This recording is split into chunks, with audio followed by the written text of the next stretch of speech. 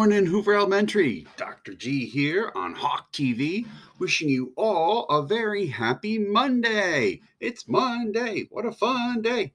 At this time, please stand for the pledge.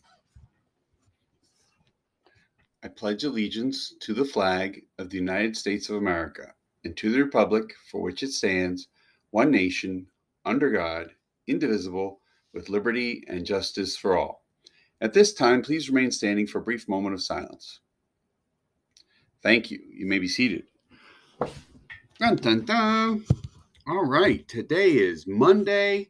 It's January 10th. It's day 4. Happy New Year again, everybody. Hope you enjoyed your 3-day weekend. Hope you had a chance to read a couple good books. Hope you had a chance to have some fun in the snow. Couple of reminders. My goodness, Miss Landolt's class is doing a great job. They're learning how to tell time. They're using clocks. They know all about the big hand and the little hand. Great job, Miss Landolt's class. Miss Dashy's class is learning a lot about space, and they're building all kinds of cool spaceships. Maybe one day they're going to actually go to Mars. That would be pretty cool.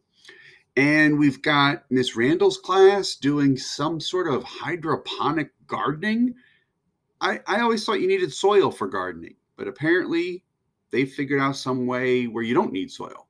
So we're going to have to, come back to them in a couple weeks and see what's going on with their hydroponic gardens. Really cool. All right, everybody. Just want to remind everyone that we do have some DIBELS testing coming up. We do have some data chats coming up. If you haven't already done that, where you can sit down with your teacher and you can talk a little bit about how you did on your beginning of the year assessments, how you're doing right now, and maybe how you can try and do the very best you possibly can on the middle of the year iReady reading and math assessments and the middle of the year DIBELS assessments.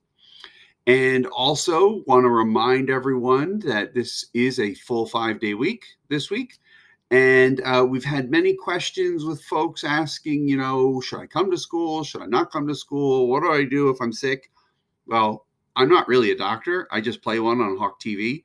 But based on everything that I've read, this is what I think you should do. If you wake up in the morning and you're feeling sick, you should stay home, especially if you have a fever or a cough or a headache, something like that. And if you're waiting for the results of a COVID test, you should stay home. Wait until you get the results. And then if you do test positive, which a lot of people are, if you test positive, you should stay home at least 5 days.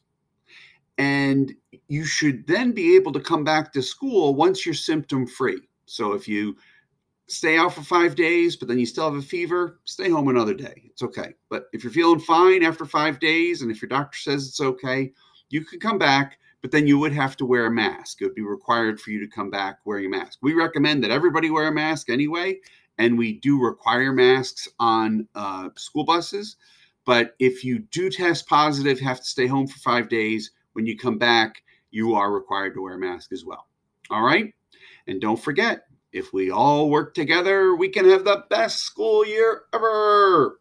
Have a great day, everybody.